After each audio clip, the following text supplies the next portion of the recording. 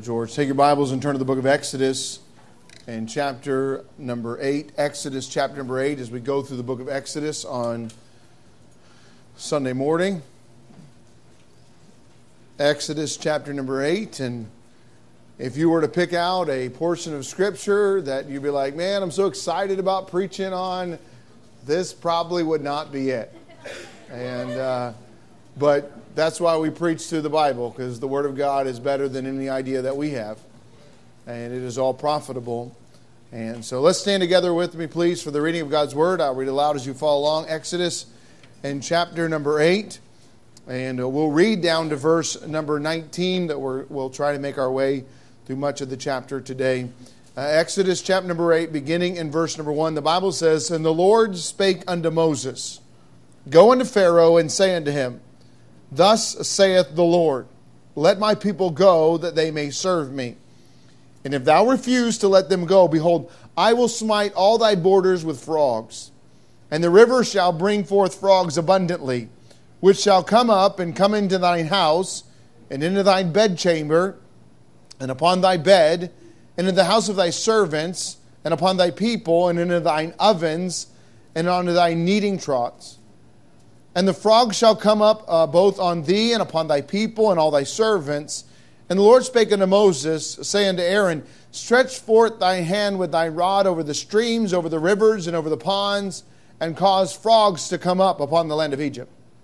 And Aaron stretched out his hand over the waters of Egypt, and the frogs came up and covered the land of Egypt. And the magicians did so with their enchantments, and brought up frogs upon the land of Egypt. And Pharaoh called for Moses and Aaron and said, Entreat the Lord that he may take away the frogs from me, for my people, and from my people, and I will let the people go, that they may do sacrifice unto the Lord. And Moses said unto Pharaoh, Glory over me. When shall I entreat for thee, and for thy servants, and for thy people, to destroy the frogs from thee and thy houses, that they may remain in the river only? And he said, Tomorrow. And he said, Let it be according to thy word, that thou mayest know that there is none like the Lord our God. And the frogs shall depart from thee, and from thy houses, and from thy servants, and from thy people, and there shall remain in the river only. And Moses and Aaron went out from Pharaoh, and Moses cried unto the Lord because of the frogs which he had brought against Pharaoh. And the Lord did according to the word of Moses, and the frogs died out of the houses, out of the villages, and out of the fields. And they gathered them together upon heaps, and the land stank. And when Pharaoh saw that there was respite, he hardened his heart, and he hearkened not unto them, as the Lord had said. And the Lord said unto Moses, Say unto Aaron, Stretch out thy rod, and smite the dust of the land, that it may become lice throughout all the land of Egypt. And they did so. For Aaron stretched out his hand upon his rod, and smote the dust of the earth, and it became lice like man. Like in man, and in beasts, and all the dust of the land became lice throughout all the land of Egypt. And the magicians did so with their enchantments to bring forth lice, but they could not. For there were lice upon man and upon beasts. And then the magicians said unto Pharaoh, This is the finger of God. And Pharaoh's heart was hardened, and he hearkened not unto them, as the Lord had said. Lord, I pray that you'd help us as we look at this portion of Scripture, Lord, that you might give us the truth of it, Lord, that we might apply it to our own hearts and our own life. Lord, that we might learn from this negative example of Pharaoh, Lord, that we might heed the power of the Lord our God. Lord, we thank you for all that you've done for us. In Jesus' name, amen. Thank you, and you may be seated. As we have gone through the book of Exodus, we have found that there is a reason that God is going to display these plagues upon the land of Egypt. There is a reason that He's going to bring them about, and specifically, the reason that He gave was so that the Egyptians would know that there is a God in Israel. So that the Egyptians might know that there's a God in Israel. Certainly the children of Israel should know God, but we even know the children of Israel are waning in their willingness to follow God in difficult times. That's why when Pharaoh said no the first time, the children of Israel said, we're out, we quit. And so certainly God would desire for them to follow them, but He he wants Pharaoh and the Egyptians to know his power and to know who he is. And so what he's done is he's given a direct commandment via Moses to Pharaoh. And we often would view Pharaoh, obviously, as a negative example who responded negatively. But can I just stop for a minute and tell you, he was a man that got clear instruction from God. He got clear commandment from the Word of God. And though God confirmed his hard heart, and though God continued to confirm his hard heart, ultimately it was Pharaoh's response to God that produced the negativity that would come in his life. And can I tell you, that is not just what will happen to Pharaoh. We know this about God. God is good. God is not wicked. God is not evil. There is nothing that is unjust or unworthy that would come not only from God or that is attributed to God. God is good. You say, well, why would he do so much difficult or harsh or negative things to people? Listen, he needs them to wake up. Have you ever needed somebody to bring something negative into your life in order for you to wake up? Yes. Okay? Is that not what the law enforcement do when they pull you over when you're doing 65 and a 45? They want you to wake up. And what they'll often tell you is, if you keep doing this, you could end up getting in an accident. Let me give you something negative to help you wake up, to change your behavior. Okay? And what do we teach our children? Law enforcement is bad because they gave me a ticket. You know, we teach our children, okay? No, law enforcement's there to help keep us safe. Okay? Now, obviously, there are negative or people in law enforcement can do that which is bad, but we teach authority is there for protection even when they bring negativity into our life. Well, if we can attribute that to some earthly authority that has the ability to fail, we better be able to attribute that to a heavenly authority that does not have the ability to fail. So if God has brought something negative into our life, it is no doubt in response to our response to God's Word. Our unwillingness to adhere or to obey God's Word. And just like in Pharaoh's life, God often spends time repeating himself. Have you ever had God repeat himself to you? Over and over again? Through his Word? He spends a lot of time repeating himself even in the Word of God. Because it's not about whether it is clear. The message is clearly presented. So if there is a negative response in our life, it is because of our unwillingness to adhere to the clear presentation of the Word of God. Now, we understand this in the life of an unsaved person. Does God repeat himself over and over and over again that a person that does not know Christ as their Savior needs to repent of their sin and put their faith and trust in Christ? Most certainly. He repeats it over and over and over again. And ultimately, there is a negative result that will take place in those that refuse to put their faith and trust in Christ. Ultimately, they will spend eternity in the lake of fire. So, as time goes by, wouldn't you think ultimately it is grace and goodness that God would bring things into their life to catch their attention, to say, I've told you this before, you better listen to me this time. I've told you this before, you better pay attention. You need to accept Christ as your Savior. You need to put your faith and trust in Christ. And I'm going to bring a little negativity or difficulty in your life because I want you to avoid some greater difficulty that would come as opposed to your eternal life spent in the lake of fire. We tell that to our children all the time as we constantly, as parents, bring difficulty into their life so they'll avoid some greater difficulty down the line. What do we do when they reach for the plug on the wall?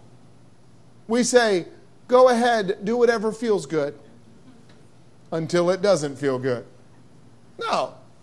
Can you imagine a parent going, well, they got to learn. Here's a knife, stick it in there. They'll only do it once. Yeah, maybe. But you know what biblical parents do? They bring some difficulty into their life. They say, no, don't do that. They might even come over and go, don't do that. And when you do this to a small child, an 18-month-old child, you go, don't do that. They scream like life just ended. Oh, they scream. And you as the parent go, you know that didn't hurt. But it would have hurt a lot worse if you'd have stuck your finger in the plug. And you know what, by nature, children do? This is what my Jackson did when he was about that age, 18, 20 months old. He'd come up to the plug and his mother would say, no, don't touch the plug. And he would take his finger and he would put it as close to the plug as he could without touching it and then look at his mother. I'm not touching it. You can't do anything to me. And that's what we do with God. God says, don't do this. We're like, okay, we'll get as close as we can without touching it. Listen, God brings negativity or difficulty in our life in response to our unwillingness to respond to God's word appropriately. Now, let me say, not all difficulty or negativity in your life is God brought. Some difficulty or negativity in your life is just a result of bad choices. But God allows it nonetheless. And so here's Pharaoh here. You wonder, I wonder, why frogs? Why frogs? You know, of all the things that God could do, why frogs? Well, there's several responses I'll give you to this. First of all, I really have no idea. I have some guesses, but I don't know exactly why. And here's my guesses.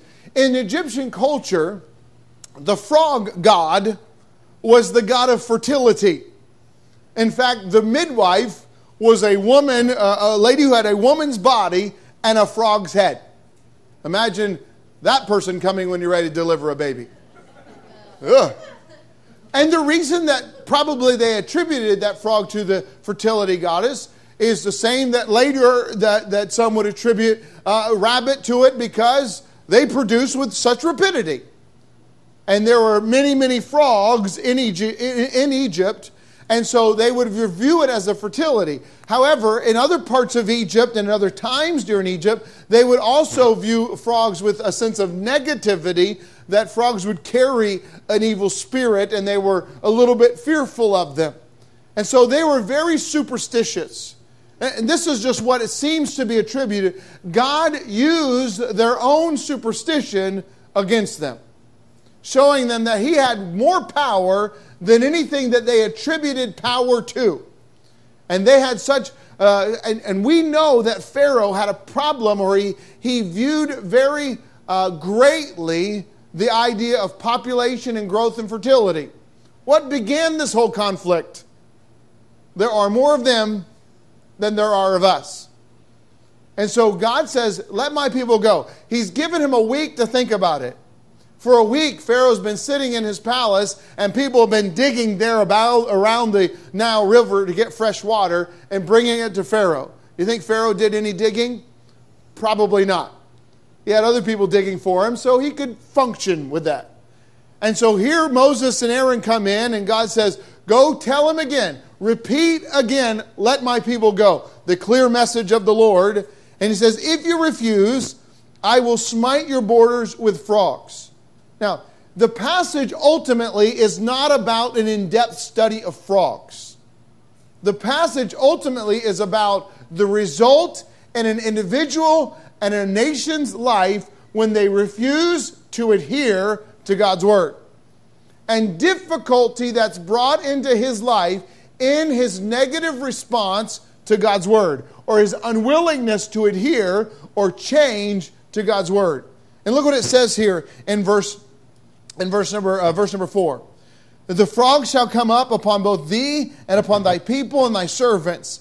And the Lord spake unto Moses and Aaron, says, stretch forth thy hand with thy rod over the streams and rivers and the ponds, and cause the frogs to come out of the land of Egypt. And so Pharaoh obviously had a negative response. Let my people go. And Pharaoh's response? No. And God brought the difficulty in the idea of frogs. Now, I was thinking about this. There's probably some towns in Florida that they think this was great. You ever had some good frog legs? Man, I love me some good frog legs. They are so good. I can imagine some places in Florida that'd be like, oh, this is wonderful. They even jump in the oven for them. That's what it says. They're in the oven.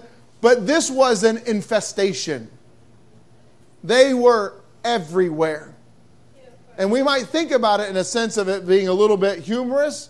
But can I tell you, for those folks that were going through it, it probably wasn't very humorous. A complete infestation. But it's interesting the process that God lays out of how they will come. Look what it says back in verse number 3.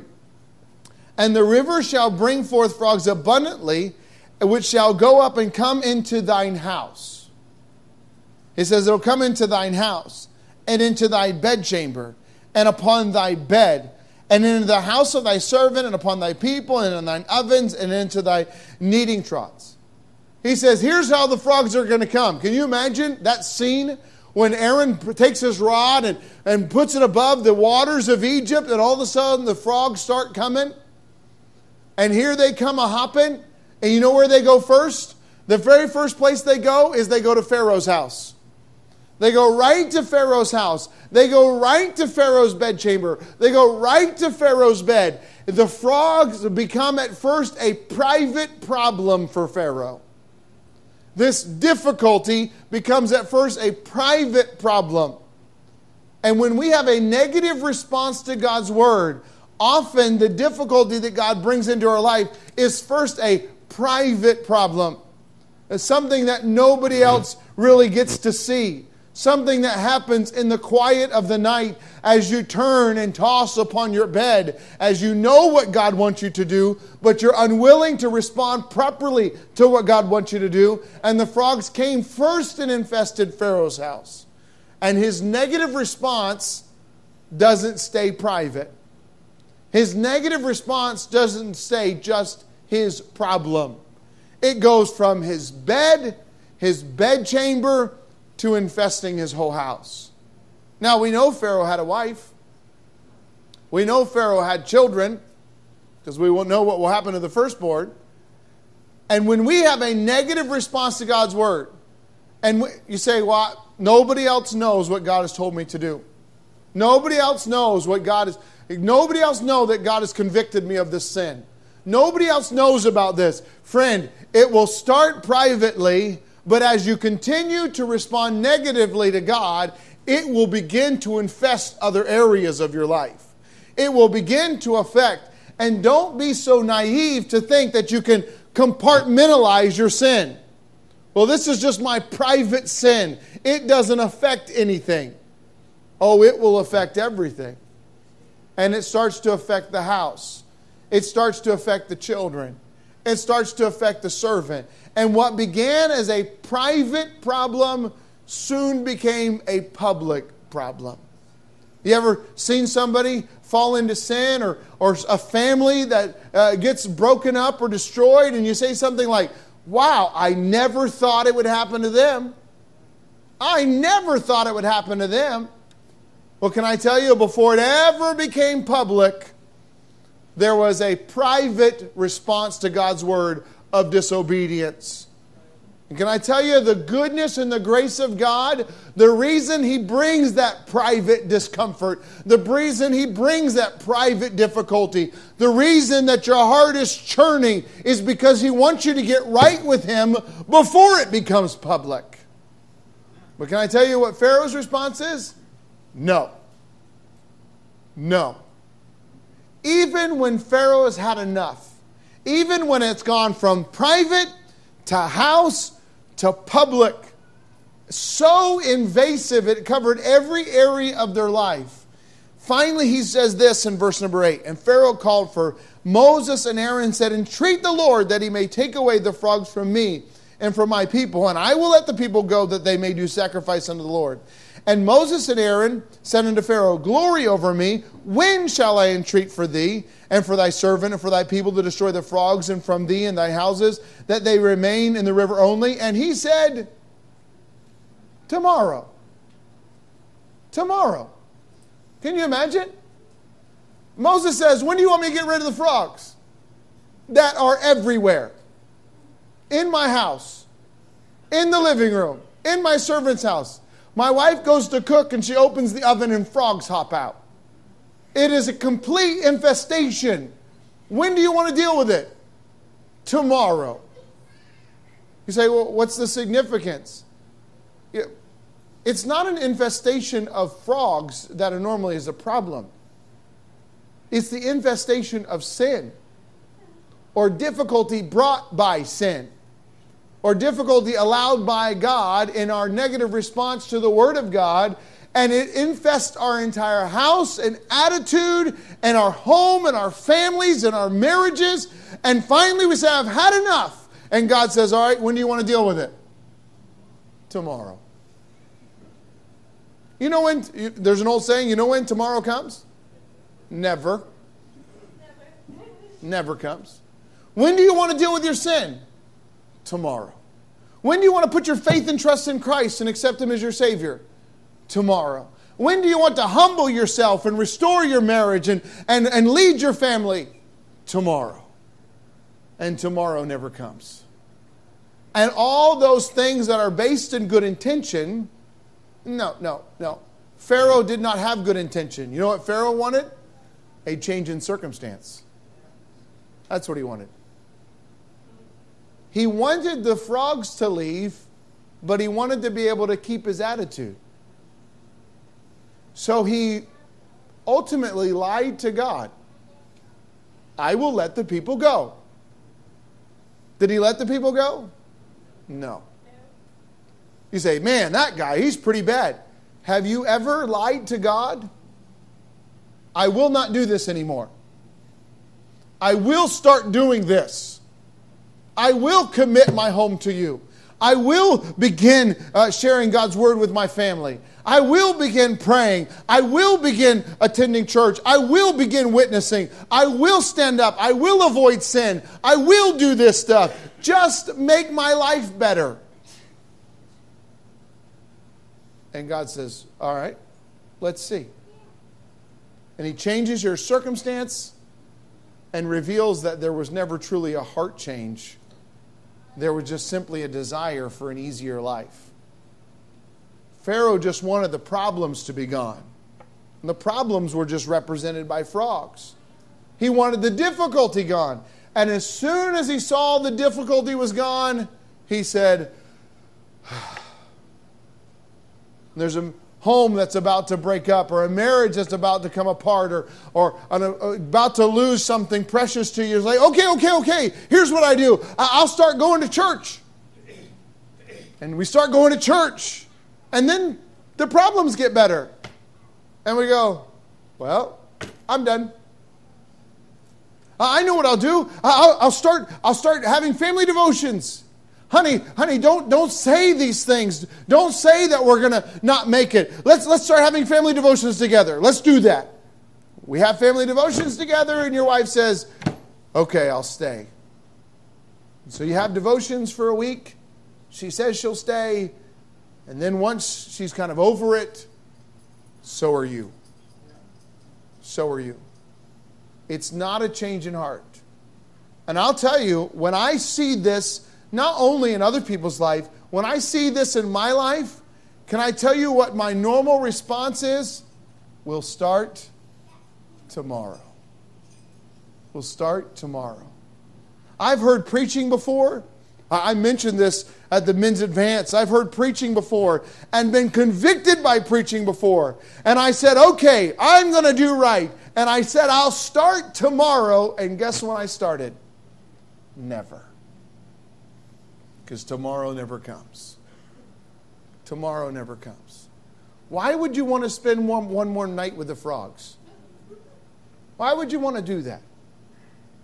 I think about Pharaoh going home that night, getting ready to get in his bed and, pardon me, pushing all the Kermits aside, crawling in bed, and there's still 10 under the covers by his feet. As he lays there, they're hopping all around him and going, can't wait till tomorrow. He had his opportunity right now, but he did not have a change of heart. All he simply had was his desire for change of circumstance. And can I tell you, as Christians, we are often so circumstance-driven that we do not have a right attitude towards God, or as Brother George saying, there's no trembling towards the person of God, or there's no rejoicing towards the deliverance of God. We just want God to fix it. Amen. Just want God to fix it. And what God is looking for is a heart change, an attitude change. So we see here Pharaoh's response. Look what it says in verse number 14. Let's start in verse number 13. And the Lord did according to the word of Moses. And the frogs died out of the houses and out of the villages and out of the fields. And they gathered them together upon heaps, and the land stank. Let me just stop here for a minute. Getting your life right with God sometimes is going to take work. And sometimes it's not going to be fun. Sometimes it's going to stink a little bit. Having to sit your wife down and say, honey, I'm not right with God. I don't have the right attitude. I don't have the right heart. I don't have the right mind. My life stinks right now. But it'd be better for there to be a little stink than continuing difficulty. They picked up all the frogs. Can you imagine the heaps? This word here is not talking about piles. Heaps of frogs. And how it would stink. Oh. But when Pharaoh saw that there was some relief, instead of Pharaoh recognizing, look at the power of God. Look at what God has done. You say, do you think really God was concerned about the attitude of some foreign leader? Have you read the story of Nebuchadnezzar? Does God desire for men to praise Him and honor Him and turn to Him? You bet He does.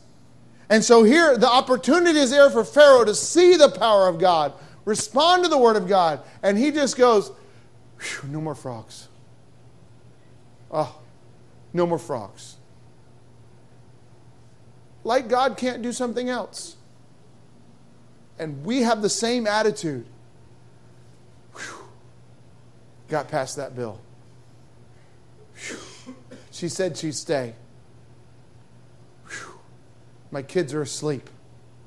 Whatever it is, can I tell you, God's looking for a heart change, not just a circumstance change. And so Pharaoh says in verse number 15, but when Pharaoh saw there was respite, he hardened his heart and hearkened not unto them, as the Lord had said. And so the Lord brought lice. And can you think about how bad frogs were? Lice. How much lice? Look what it says. And the Lord said unto Moses, tell Aaron, stretch out thy rod and smite the dust of the land, that it may become lice throughout all the land of Egypt. Is anybody familiar with the topography of Egypt? You think there's a little bit of dust in Egypt? Man, now, you say, well, what's the big deal? It's interesting that the Egyptians were very, very particular in their sanitary. They wanted a very unique society. They were very particular in their sanity, in their cleanliness. Their cleanliness. There's a fancy word for that, and I forgot it. Hygiene. They were very concerned about that. In fact, the priest could not worship unless they were washed and cleaned, not only ceremonially, but in a general sense. They could not worship. This infestation not only affected their physical life, but now it had affected their life of worship. It's interesting that this is the first plague that the magicians could not reduplicate. They could not duplicate it. They did the snake, they did the water and the blood, they did the frogs, but now they could no longer do it. They had lost their power. They had lost their power, and their response is, this is the finger of the Lord. You say, well, what does that have to do with us? Well, if we're going to put ourselves in the place of Pharaoh, you say, what kingdom do I have to rule? Friend, you have a kingdom to rule. It's the kingdom of your heart. You have the opportunity to surrender your heart to God, which will then produce activities for the Lord. But if you are unwilling to respond to God with your heart, and you just want circumstance change and not a heart change, You have difficulties that come into your life that first affect your private life and then affect your public life and then eventually will affect your worship life. And here these magicians who they've been able to withstand and duplicate and still have power. That was no doubt demonic, but they still had power. And now all of a sudden they could no longer perform. They could no longer have power. Their worship was affected because of their unwillingness to respond to God's word. Have you ever been in such a place that church was such kind of a church was, there was no power there. There was no joy there. There was an unwilling, there seemed to be no ability to grow anymore. Can I tell you? This is a picture of a person or individual or family or nation that is unwilling to humble themselves before God and simply do what God tells them to do. And when we are unwilling to do what God tells us to do, it begins to affect every area of our life, our private life, our public life, and our life of worship. Man, I've seen it sometimes where people are so overwhelmed by sin or difficulties that you watch them during the singing. They just don't even have the ability to sing. Now, I'm not talking about ability. They're overwhelmed. You watch them during the preaching. And let me get off my high horse. I've been there listening to preaching, being convicted and having an attitude of, no, I do not want to respond properly. And it affected my fellowship. It affected my ability to have power with God. And here these priests were. They could no longer perform in their worship. Do you think God knew the effect that the lights would have on these magicians? You think God knew the effect of it would have on their attitude, that they put such a high emphasis on hygiene affected with their worship, that God's selection of lice was the perfect thing that would totally destroy their ability and their joy in worship? If God knows how to destroy an Egyptian's worship, do you think He knows how to affect our worship? Child of God, do you think He knows how to help you see that your negative response or your unwillingness to do what God told you to do, He is not hearing your prayer? He is not hearing your song?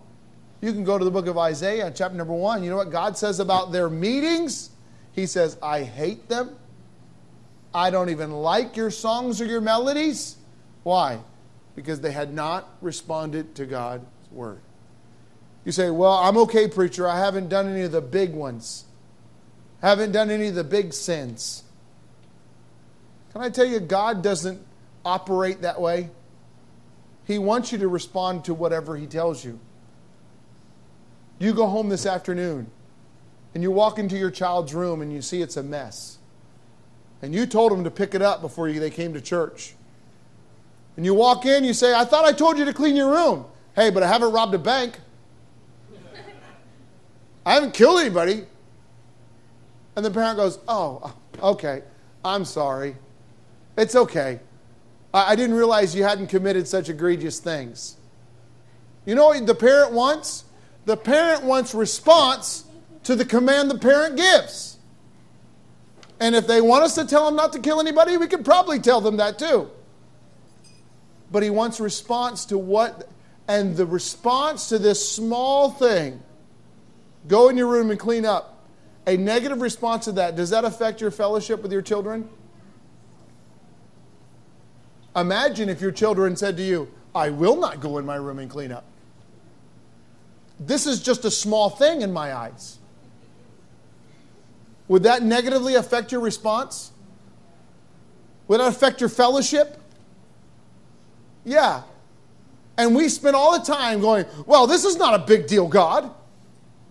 This is a small thing in my eyes. This small commandment that you've given me. What's the big deal? Can I tell you what the big deal? God said to do it, so you better do it, or He will produce the negative things in your life to help you be reminded that you probably should have done it. Why is He so concerned with this? Because it's the word of the Lord. It's the command of God. And here we see Pharaoh, double-minded. I will let them go. I will not let them go. In response to the lice, he says, I will not hearken unto the Lord. And so the Lord seems to take it up a notch. He goes from lice to flies. I don't know, you guys ever seen these love bugs? Don't they drive you crazy? You got to wash your car all the time. Multiply them by 1,000,000. The picture here is there's so many flies, it's difficult to see. Man. At least the lice was unseen. It affected me. It bothered me. But at least it was unseen. But the flies, you can't even function. You can't even operate. And you see the continual process that God brings in response to the negative response to His word, to the unwillingness to be obedient to His word. You say, are you trying to paint us as some sort of Pharaoh? No, I'm telling us that we have equal opportunity to either respond in obedience or disobedience to God. And why would you expect for God to treat us any different in disobedience than He treats anybody else in disobedience? Why would you expect God to give you a pass when you're unwilling to obey Him? Why would you expect God to go, oh, okay, I'll still bless your life. Okay, I won't, even though I know there's greater consequences coming, I won't warn you. You ever seen those flashing lights? Especially when you're on a country road and it's one of those curvy roads. And normally it says flashing lights, it says 25 miles an hour. Who listens to those speed limit signs? Nobody, of course. And we're like, warning, there's a problem, I should probably slow down. Can you imagine if there were no flashing lights? How difficult it would be to drive. I remember about 10 years ago I was driving. Somebody had given me a car. I think it was a cruel joke because it was a purple neon Metro. I could fit it in my pocket. It was so small. But it was a blessing. I got from A to B. Praise the Lord. And I was driving with the pastor one night over in Zephyr Hills on one of the back roads, and I was probably going faster than I should have. And there were no signs. And the fast curve came up, and I didn't see it. And once I saw it, it was almost too late. I yanked on that steering wheel, and we almost went on 2 wheels. I saw my life flash before my eyes. My attitude towards those signs were different. Before that, they had simply been an annoyance. And now I'm thankful that they're there. And sometimes we attribute God's direction, warnings in our life, lines, guidelines in our life as just simply annoyance. Can I tell you, friend, when you about run off the road in your life, you'll be glad they were there. You'll be glad they were there. It'd be better to spend a little time with frogs and lice and flies than to have your firstborn die. Thank God for the warnings. They hated the plagues when they were happening. But imagine the attitude when they were done. Which plagues do you think they would have rather have? The first 3 or the last one? You say, are you impending doom? No. I trust God's direction in our life. I trust God's response in our life. But I will tell you this. There's a simple principle. Respond in obedience to God's word. Well, Pastor, God's not telling me anything. Oh, man. I wouldn't want to be in that place. I wouldn't want to be in that place. Run and humble yourself before God. Do you know Him as your personal Savior? God speaks to His children. Do you know Christ as your personal Savior? Or maybe you have spent so much time responding in negativity or disobedience that the greatest thing and the difficulty God could bring in your life is to remove His fellowship from you. Respond in obedience to God's Word. You say, what is God telling me? I don't know. Listen to God. What sin does He want me to stop? Listen to God. What service does He want me to start doing? Listen to God.